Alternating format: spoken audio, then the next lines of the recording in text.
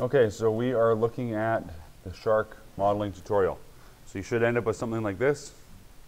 If you want to get really creative, maybe you could try making a hammerhead or a different kind of shark, but feel free to stick to the tutorial.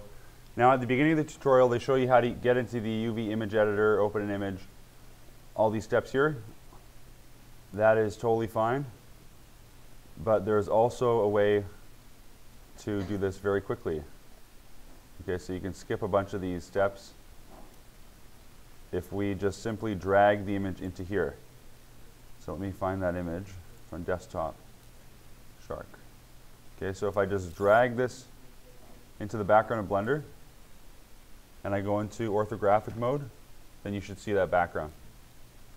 Okay, so that is a shortcut that will allow you to skip, I don't know, 10 pages or something.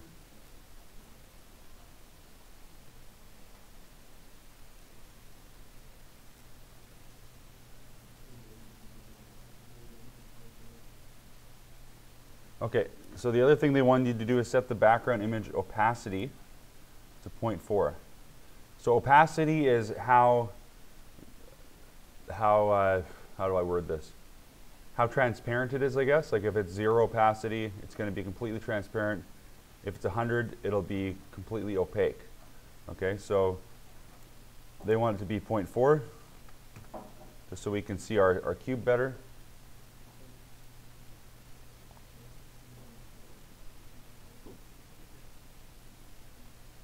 Okay, and then the last step we need to do is to set this for the front only. Okay, so there's a views drop down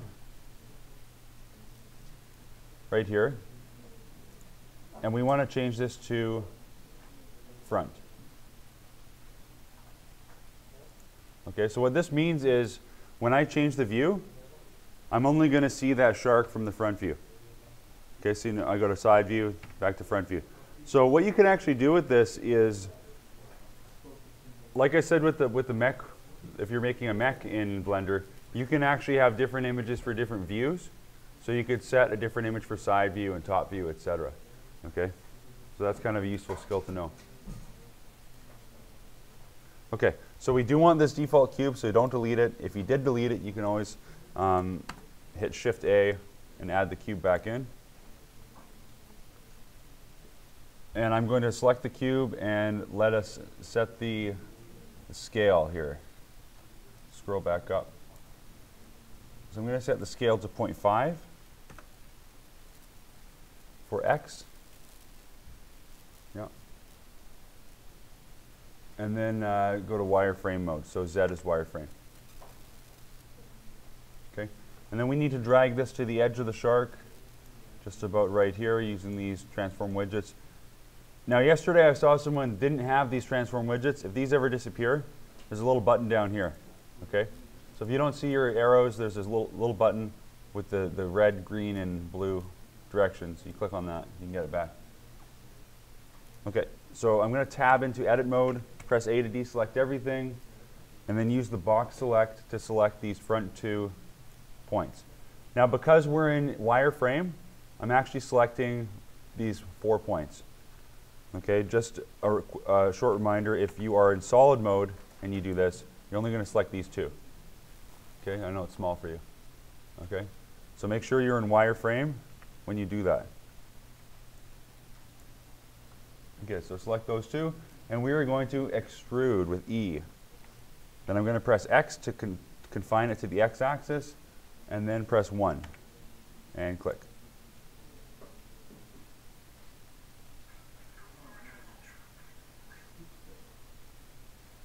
Okay, so we can repeat this process until we have 8 segments. So I'll do that again. E, X1, click, E, X1, click, E, X1.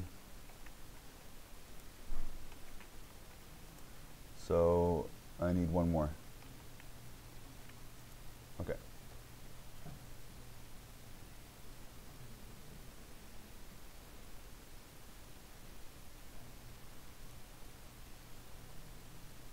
Okay, and then I want to just move this one to the tip of the shark's nose. All right, so you should have something like this. If you only have half of a rectangle, then you did it wrong. Okay, then you probably have to go to transparent mode. Okay, so back to front view, deselect everything, B to box select. I'm going to select the back, these ones here. And now I'm going to press the scale key, S. And I'm going to shrink this down for the tail. And let me just position this here. Okay. And I'm going to repeat this for all of these other points. Okay, so I'm just scaling this down and moving the transform widget to make sure that it's lined up.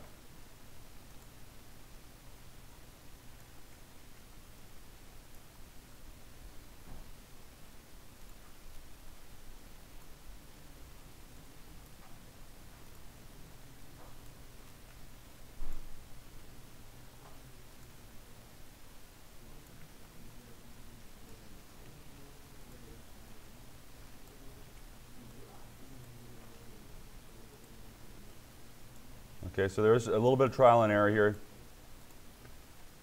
And then finally, actually, let me fix that one here.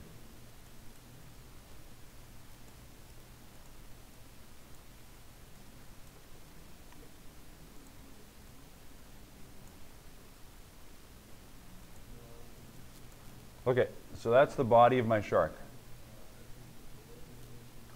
So you should end up with something like this. It looks kind of like a banana. Okay, so if you want to model a banana, there you go. Color it yellow, add one of the, make one of the tips black, you got it.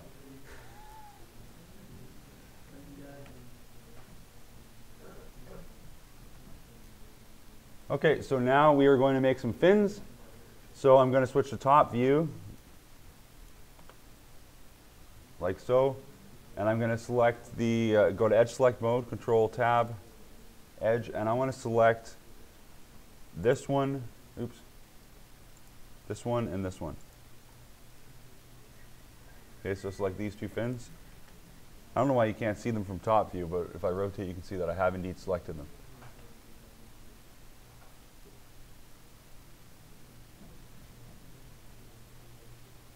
Okay, so I'm going to be using something called the knife. So I'm going to grab it on the left-hand side here, a knife tool, and I am going to slice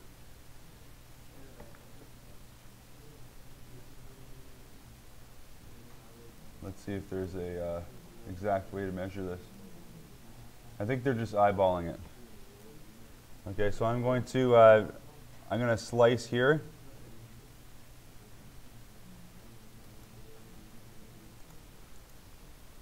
That work? No. I have to press enter to confirm. Let me try that again. So click, click, enter. Okay, so that worked. And I've got to do it on the other side too. Let's get that knife tool again. And click, click, enter. Okay, so now I have a middle part here. And I can actually make this a fin. So why don't I go ahead and, I think they want you to go to vertex select, but I'm just going to go to face select because that'll be faster here. Okay, so there it is. I can go back to front view and I can press the E key. Extrude it up just a little bit. Okay, then I'm going to do E again.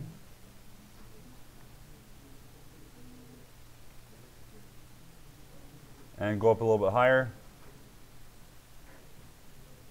And now from here, this is a little bit tricky. I'm going to be using the vertex select mode.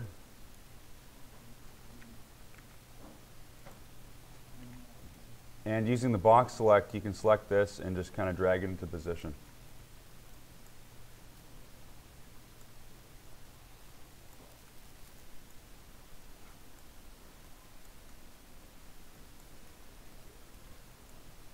Okay, so you're going to end up with something like this. I think that's enough to get you guys started.